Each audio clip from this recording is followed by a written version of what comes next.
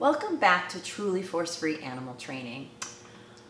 So today I want to teach you about a game that I love to play with my dogs. I have played this for years with my dogs, and I had a Jack Russell puppy one year when it rained a lot, and I needed a way to stimulate him mentally and physically. So I started teaching this game, and I call it Find It. Many of you might have a version of Find It.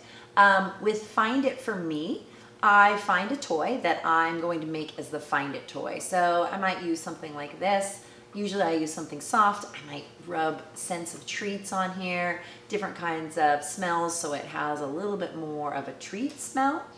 And then what I do is I put my dogs in a bedroom or a different room or their crates, and I put this toy maybe in the middle of my living room or in the middle of my backyard, and then I send them out and I say Find It.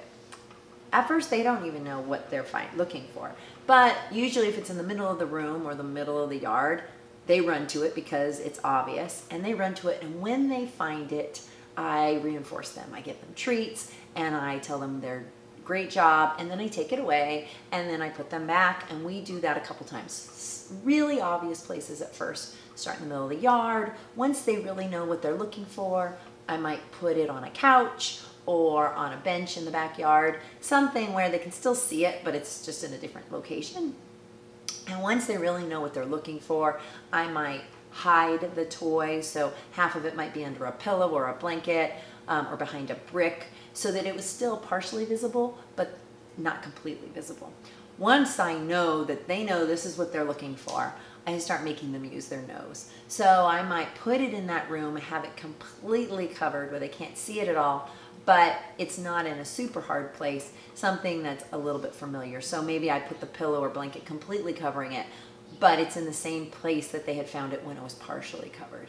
And then once they master that, then I might start moving it to different rooms in parts of the house or parts of the yard, so they really have to start navigating using their nose to find it. And I find that when the dogs get to use their nose and they're running around, they're having a great time, it helps them use their brain, and they're getting physically active. So it's a really great game. It's a great game for dogs who can't go on walks, or maybe they're injured and they can't really run, but they can trot around a little bit. Older dogs, or dogs that can't walk because of aggression issues or fear, or if you are unable to walk your dog, this is a great way to give them some of that mental and physical stimulation that they need to be happy, healthy dogs. So give it a try and let me know what you think about Find It. I have Scout hiding in the house right now, waiting to show her to demonstrate this Find It.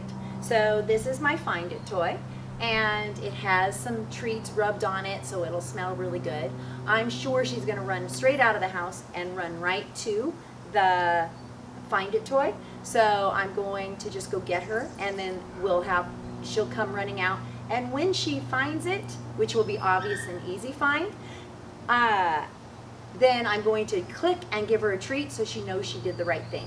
We're going to do this a couple times, and then eventually I will hide the treat or the toy in more inconspicuous places. But this is how you're going to start Find It for your dog.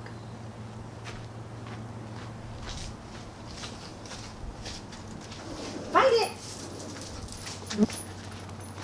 Good girl. Good girl. Good. Scout, find it!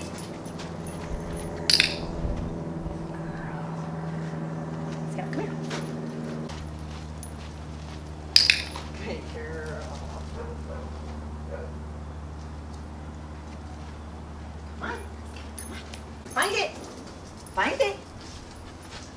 Find it. Find it.